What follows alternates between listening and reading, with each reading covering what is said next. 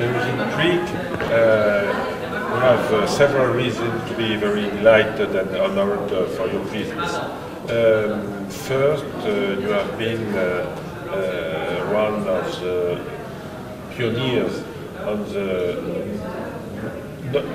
of the mental treatment, but also of the modern research on addiction. And you are still very active in this field. And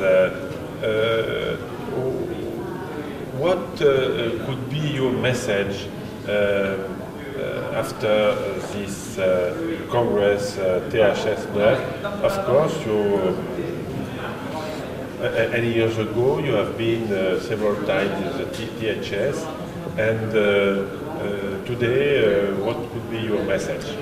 Well, with respect to the conference itself, I think you, Jean-Pierre, and your colleagues around you have done a magnificent job of putting together a very vibrant and informative meeting with people primarily from France and Spain, but also from all other parts of the world. And I find that the meeting now has grown and matured to a very exciting one that balances science and clinical research with humanism and concern for the patient and concern for society as a whole. Okay, thank you very much. And out of the meeting, after a lot of travel in France, how is your view? What do you believe about the evolution of the drug addiction treatment in France? Because we are maybe the alone country who have methadone treatment, but more buprenorphine treatment than the methadone. But without, at the moment, without the Suboxone, because we have a debate in France. Some people told it's no difference injecting Subotex and Suboxone. Well, I think we know that simply isn't the case. There have been 2 or 3 published studies.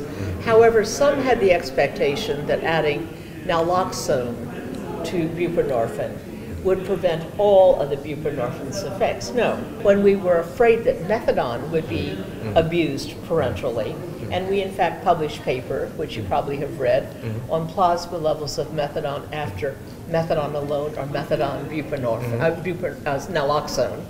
And we showed in a naloxone methadone paper that the naloxone in no way took away from the beneficial effects of methadone. Why? Naloxone is rapidly metabolized by the liver in the first passage through the liver. And when you use naloxone in an overdose situation, you have to intravenously inject it. So we knew that naloxone methadone did not detract from the methadone effects, but would block any high from intravenous methadone. We were soon to learn that methadone is an extraordinarily boring drug. If it's injected, it binds to plasma proteins, and people given it on a blinded basis don't feel it at all. Buprenorphine, not so. If it's injected, one does get a high, but if one puts in naloxone, but it blocks the first 15 to 30 minutes, the high. It doesn't block the effects after that, but it blocks that first period.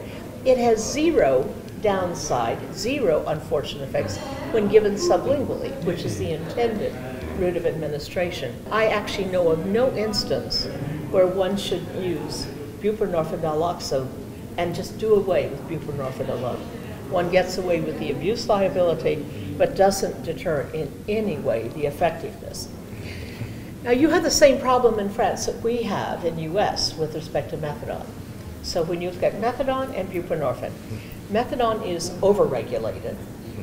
And although I don't wish to say buprenorphine is underregulated, you did hear me raise several times questions about, do the patients have appropriate and immediate access to counseling, to medical care, and psychiatric care? We also know in US, and I know it's true here in France, methadone is overregulated. You heard me ask questions about medical maintenance. Well, it really doesn't exist in any country except US and now Sweden. I was able to introduce it in Sweden.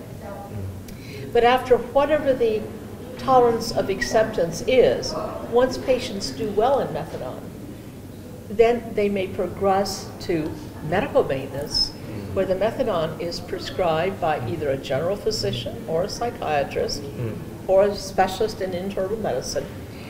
But the patient must come to a methadone clinic initially, and they must be attached to a methadone clinic in case problems arise. Now, when we developed that concept in 1984, we put very tough limits. We said they had to be in methadone treatment for 5 years. That's absurdly long. And now the criteria in most places is 1 year of successful performance. But even that is too great unless you have really fine methadone programs. So I think in France and in the US, we need to do two things. We have to decrease, not deregulate, but decrease the regulations on methadone to allow progression, change the fact that you had to have 1 whole year of multiple daily self-injections of heroin to get into methadone treatment. That also is too long. The concept of daily multiple injections is very sound. That should be the criteria for methadone or buprenorphine, not just DSM-4 criteria. I think we should have equal access to methadone or buprenorphine. For induction, you would choose whichever would seem to be better. Somebody with a low degree of tolerance, fewer years of addiction, I would probably start with buprenorphine because you can move seamlessly onto methadone. And whenever I say buprenorphine, I mean buprenorphine naloxone, never buprenorphine alone. And then one can choose for people to start methadone, those that have years of addiction using very high amounts of heroin or other short-acting opiate, and they will do better. And do they have any data or possibility to choose methadone better than buprenorphine or buprenorphine than methadone? We have some clinics that have opened that choice, not enough.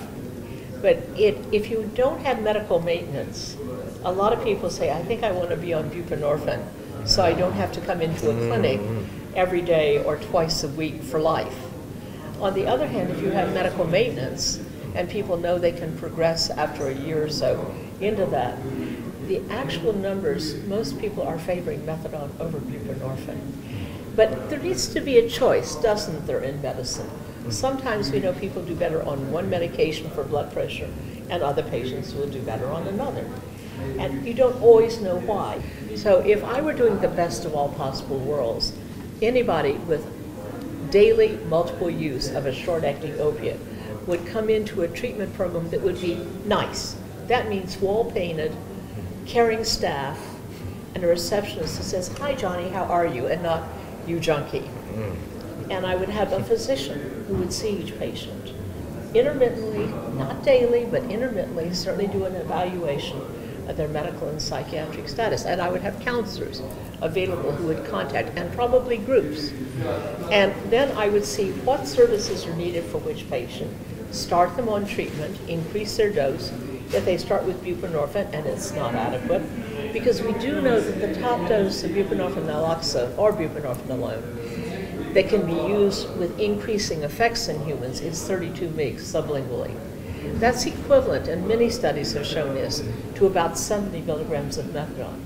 And yet studies beginning in our studies in 1964, going right up to what we heard 2 presentations on today, have shown that the majority of heroin addicts need 80 to 150 milligrams a day of methadone. So the buprenorphine isn't really quite adequate. And some people are accepting that lower than adequate to be able not to have to go to clinic every day. The last question. We have in France a very strong debate, discussion into the professional, into the doctors and the nurses, on the point about the problem when we have to stop or to decrease and to stop maintenance treatment. So I think the bottom line is, for most, probably lifelong, very long-term treatment. For some, may be able to come off and do very well. But the most tragic thing, and we did it to young people in the 70s, when we saw young people under 21 with years of heroin addiction come into treatment at age 15, 16, we thought surely they can come off sooner because their brain can't possibly be as badly altered. And parenthetically, we now know from our rodent studies, the adolescent exposed is much worse off than the adult exposed, much worse, with more persistence. So we're very much in favor of just say no when you're a teenager and frankly beyond. But if they start using, I think we have to be ready to treat and treat over a long term.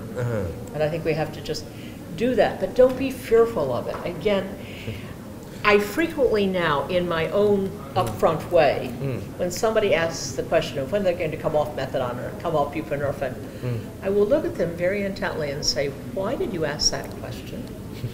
What problem do you have with treating addiction? And you can watch people start to squirm, because then it all rolls out, be they a physician or a policymaker. You can take them down the line of, it costs to treat? How much does it cost to go to prison? How much does it cost to treat AIDS or Hep C or have a liver transplant? It costs to treat an addiction? Nothing compared with societal costs, healthcare and otherwise. You don't want to treat them because you think the medication is evil. The medication, good for chronic pain, evil for treatment of addiction. So what you're saying is you don't think addiction is a disease, and we come back to that. And remember our hypothesis of 64, that now is well proven that addictions are diseases of the brain with persistent and measurable changes in the brain. We didn't have the way to measure them, and we do now, and we do it. You know, these are not fantasies or personality disorders or criminal behaviors. But that needs to be taught, and it needs to be taught head on. I would start in every medical school, law school, nursing school, and social work school. Policymakers are funny worldwide. I have learned they do what they think their constituency wants them to do. They actually are very, very dependent on their constituency ideology. So once you can reach a policymaker who's really got strength, then you have a courageous person who will get up and say, what do you mean addictions aren't diseases? But it takes a